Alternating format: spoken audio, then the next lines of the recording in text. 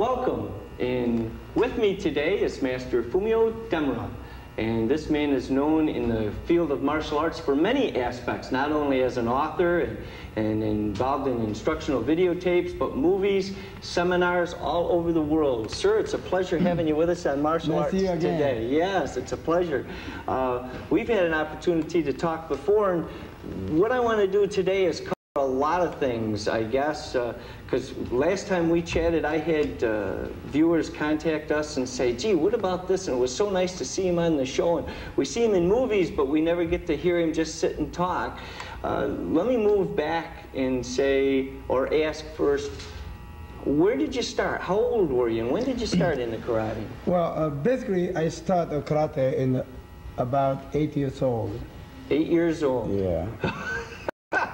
And you liked it from the very beginning? Well, I don't have too much choice, but because my body was so weak, and I went to doctors. I had to do some kind of exercise. All right. And that time, it's just after World War II, so we don't have any like today's equipment or place to work out. And so we had a little dojo, which is outside, and dirt. That's what we got. But anyway, somebody teaching for me. So I went over there, and I started about 6 months. Then after the 6 months, he had to move away. So he introduced another master, which is today my master, Mr. Ryusho Sakagami. All right. All right. So, but your first dojo, your first training hall was a small area outdoors. That's right. With a dirt floor. That's right. Yeah, and see, there's some people that they want big, luscious stuff. In America, we have a lot of martial artists that want it to be pretty and big, but it's just hard work. That's what it is. Yes, it's all outside, and just a little one light. That's all we have. And that's it. No dressing room. No dressing room. Okay. All right. And you stayed right with it. Now, did you teach in Japan? Oh yes. I had my own dojo, 5 of them. Then I came over here. I returned back to my instructor. All right. So as you progressed through, you ended up teaching. You had 5 dojos, 5 training halls in Japan, and then you came to America. Why? Well, I was karate tournament start 1958, I believe, first time. Yeah. So I went to see him in this tournament, and so already I'm involved in so many years. So I said I want to get into that tournament. So 1961, I started going into that area. In 1961, I won all Japan championships. Yes. And that's my change the direction. All right. Then 1963, and the kind of pressure coming from the federation to kind of like retired, because you can fight only one person from each city. So if I go 2-3 years in a row, very difficult other people can get in. I see. So kind of pressure to go to the more referee course instead of going competing. Yes. So I decide if I can compete, I want to go someplace else. Okay. So then I started teaching base, in the Air Force base in my area, and I meet a lot of American people. And 1964, I was doing all Japan Kobudo, which is the old martial art. It's not the Kobudo weapons, it's old martial art. Okay. Traditional, from jiu-jitsu to kendo, wherever it is. A lot of masters came up, and I'm an assistant of my master for demonstration. And that time, Dan Ivan, which is my partner today, he was watching. And I don't know you know or not, but his name is Mr. Dan Dreger. John Dreger. He passed away, but anyway, he's a good friend of mine. Mr. Ivan, he knows Mr. Dan Dreger very well. So he went to him. Mr. Dan Dreger introduced me. That's why I got to know the Dan Ivan. Okay, yeah. And I teach him about 7-8 months. Wherever I go, he follow me. So then 64, just after Tokyo Olympics, he called me and said, you want to come to the United States? So I said, well, I go a little while. So I came over in 1965. Yeah. And I teach about 11 months. Then I decided I want to go back home.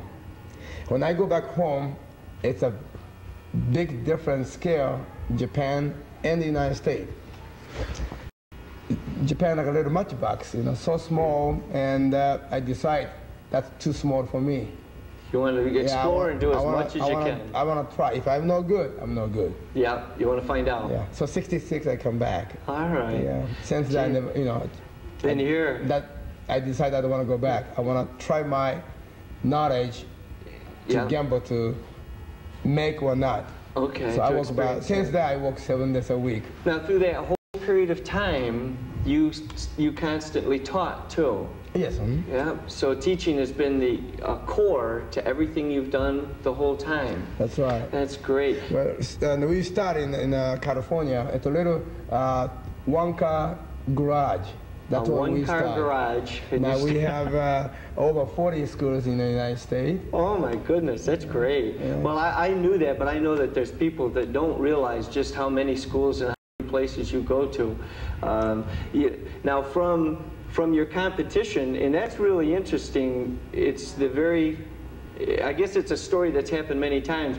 You worked hard, you gave everything you had, and the bottom line was you were in the right place at the right time and the right person saw you, and things started happening. But it's been hard work all the time though, really, hasn't it? I think so. This I learned from karate training, and nothing easy. Anything is everything so hard. Yes. You have to work twice harder than other people to be better. That's right. That's the one thing I learned. And also, good thing the karate teach me, it's you have to. It's not karate fighting with other people, but that's not the truth. Fighting yourself. Yourself. That's beautiful, and that is the truth. And we see that in some of the, such as yourself and some of the masters and the people that understand that karate is truly a self-challenge, and it isn't a matter of what's happening around you. If you can improve yourself, then everything else will improve around you. Right. Exactly true. Yeah, that's good. Now, along that line, and we have just a few of them here, and I say literally just a few of them. You've written many books. I wrote about 9 of them. About 9 books right now, and I've just put a couple of them out so that I could ask you about a couple of them, and a lot of them are extension tools, or what some people call extension tools, or weapons. Out of the weapons, the bow and the sai and the tanfa, etc. Do you have a favorite? Not too much, but the bow is one of the pretty close to me. Yeah. Okay. I think all the weapons we learn, I think bow, long 6-foot staff, is probably pretty close to the karate family. Okay. That's probably that reason. Yeah. Because we have so many katas, but any kata you see, you never see anything defending from sai, tonfa, nunchaku, kama. Yes. But we always have defending or against from a bow. From the bow. So karate, bow is one of close to the karate family. Yeah. That's the reason I probably more concentrated today. But yeah, no matter what other weapon is being used, you can use the bow as a defense against it, and there's a lot of good practice maneuvers in your seminars. You teach seminars in weapons, and you have them go through exercises back and forth against a bow, even when they're using tanfa and sais and stuff. And the good part is, karate is a basics part of every training.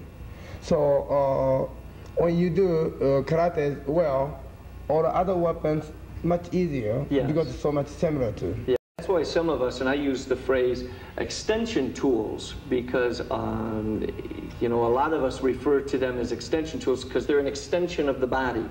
By themselves, they don't do anything. You have to have the knowledge and the ability, and then you make them work. Exactly. Yeah, that's good. I'm going to move on to one other thing too.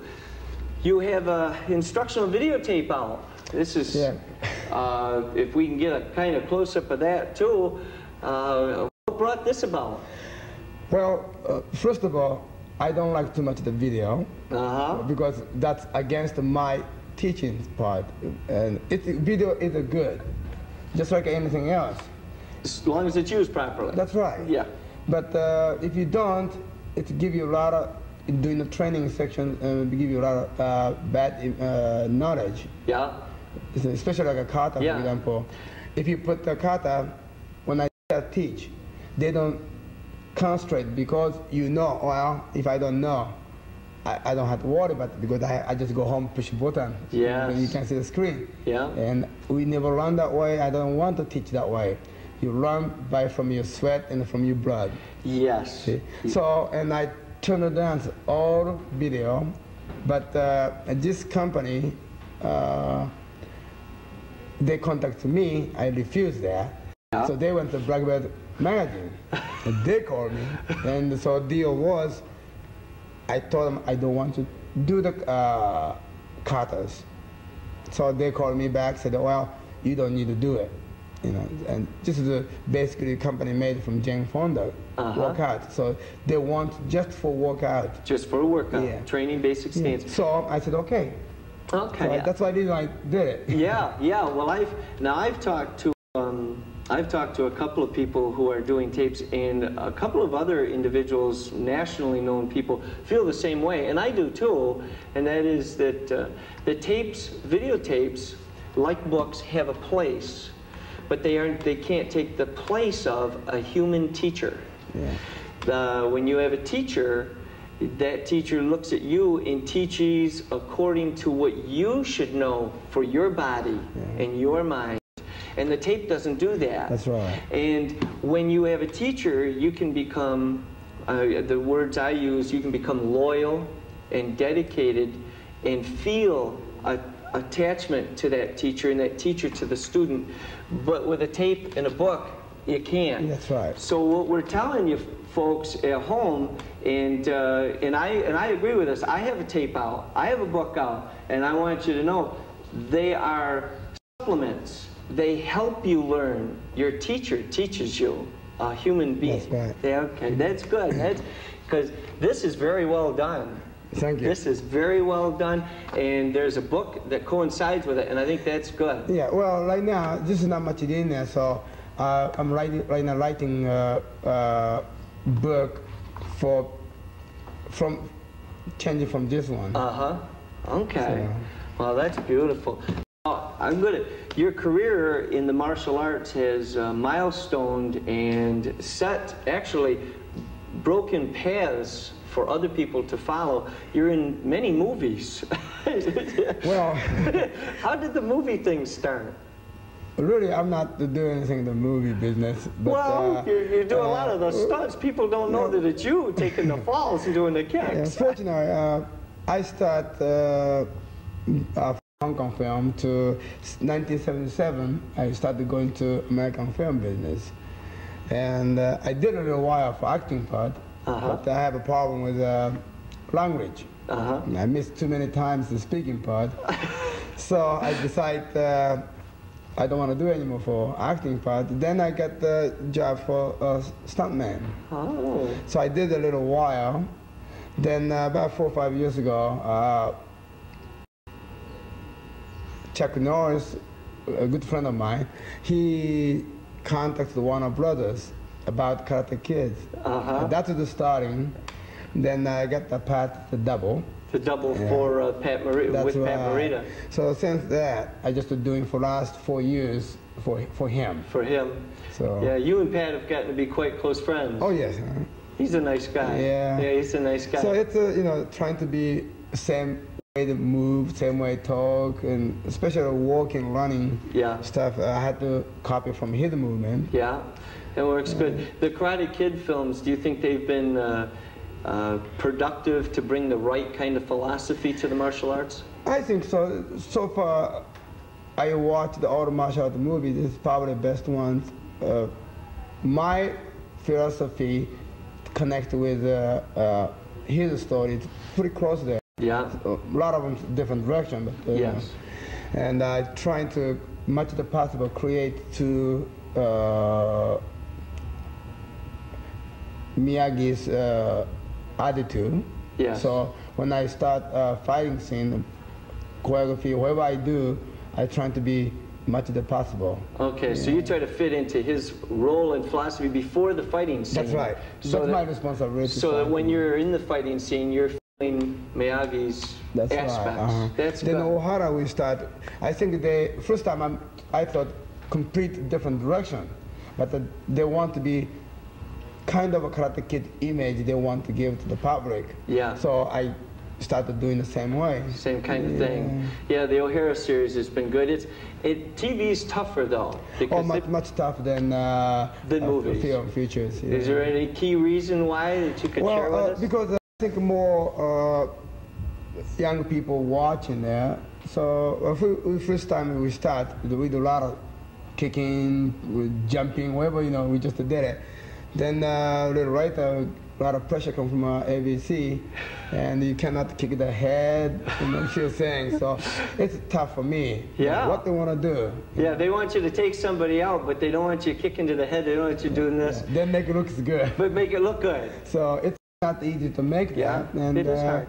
I expect it's a lot of work, Yeah, people don't realize how much. We are show. Yeah. I never come up in front of a screen. Yeah. Everything behind. Yeah. And we had to make a really good job to make him good. Yes. So, if we don't do it, he don't get a job and I don't get a job. So it's a tough business. That's the TV business, and it is a tough one. Well, out of all the things we've covered, is there something you'd like to take just a moment to share with the young karateka, the young boys and girls that we have home? I know the adults follow you regularly, but is there something you'd like to share with them as far as their karate training, what they should look for and do?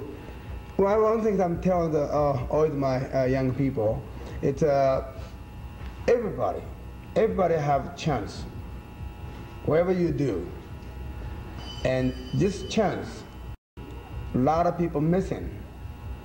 Yeah. See? Okay. And if you keep doing, there will be success. But if you decide you want to do something, go for. Okay. Don't change somebody tell you, or you see somebody else do something. Good example, a lot of times I see the competition. You doing one kata so long, and then you don't win. And somebody else doing the other kata, they want, oh, that's neat. Let's try that. Yeah. Then that doesn't work. Then somebody else is doing that. Oh, I want to do that katas. Yeah. So they're changing that. Then you have to learn. Every kata have a different personality. Yes. So wherever you fit you, that kata you should be, and you have to keep practice. Yeah. People practice maybe 3 months, 5 months. Then I don't think I can make it. We're talking about 5, 10 years. Years, yes, yes. So it takes a long time to do that, but that's energy we gotta teach, and you young people should learn. Yes. Then everybody, anyone can be success. If you don't practice, you never do. That's right. So I always tell them, karate just like hot water. Hot water you keep in fire, you keep hot. But you shut off fire, you go back to the cold water again. Yes. Karate in human body, your brain is the same way. Yes. You have to keep working. That's right. Yeah. So that's the young people, put them in some part of the brain and keep push yourself. Keep pushing and working. Yeah. And just to recap that, a lot of young people, especially in the martial arts, feel that you can, they want it now. And it isn't going to happen now. It's going to take time and patience. One of the greatest teachings of the martial arts is patience. Everybody, successful people, you look at the background, they work twice, 3 times harder work. To become that success. That's right. That's great. Very good piece of information. I would like to thank you very much for being with us and spending time with all of our home viewers. And sir, the things you've done for the martial arts and the inspirations you've given me and all the people affiliated with the martial arts show have been fantastic. I thank you very much for being with us. Yes, sir. We have been with Master Fumio Demura, and it's been a pleasure as always. And we're going to go right now to a short break.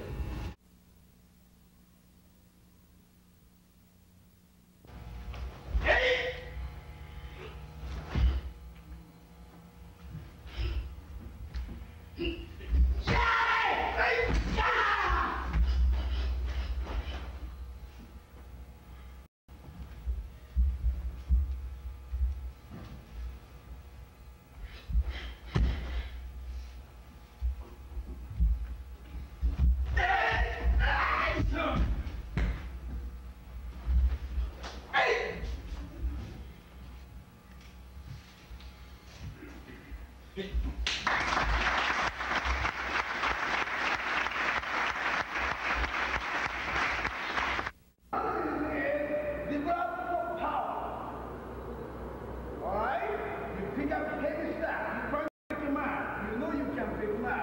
if you say, yeah, more charging. Also, that's what the most important thing is in karate is measurement of fine spirit. Here, Master Demura explains the importance of a proper front stance. Master Demura loves to teach, which is demonstrated by his teaching techniques and his constant enthusiasm.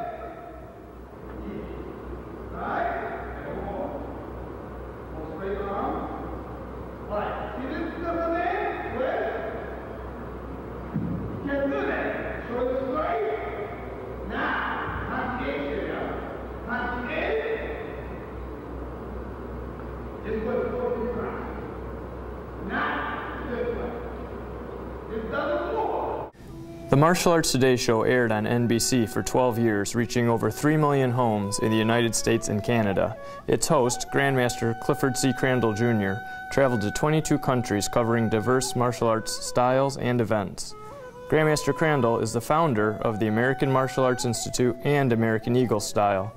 He has made numerous contributions to the field of martial arts, producing instructional videos, books, including the American Eagle Style textbook and the American Eagle Style self-defense DVD.